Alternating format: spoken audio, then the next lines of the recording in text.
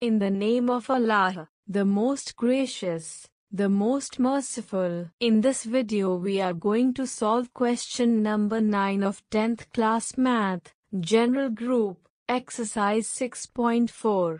So, stay with us. Find the matrix products.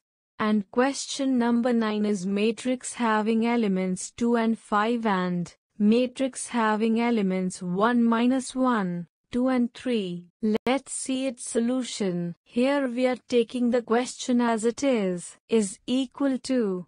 Next we are going to multiply both matrices. First row of first matrix is 2 and 5. So we write 2 plus sign and 5. First column of second matrix is 1 and 2. So, we write 1 and 2. First row of first matrix is 2 and 5.